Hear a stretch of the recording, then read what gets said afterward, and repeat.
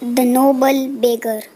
Akbar used to ask Birbal questions on any subject, or he would give him the trickiest task to do.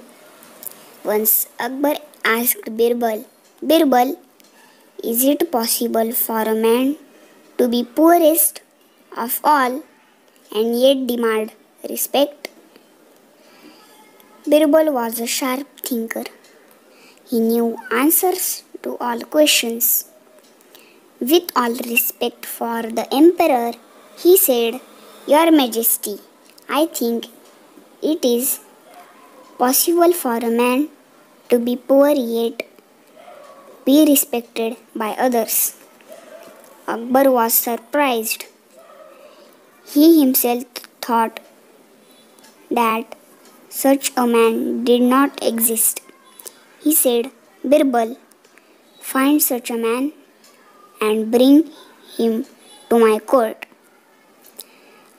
Birbal went around the kingdom to find a poor man. He came across a very poor beggar. The beggar's clothes were torn. He looked weak and walked with the help of a stick. Soon, Birbal brought the beggar to the Akbar's court.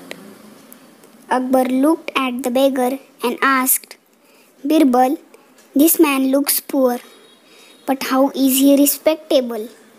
Birbal smiled and said, Your Majesty, this beggar is respectable, for he has been invented by you, the greatest emperor ever, and that is you, Your Majesty.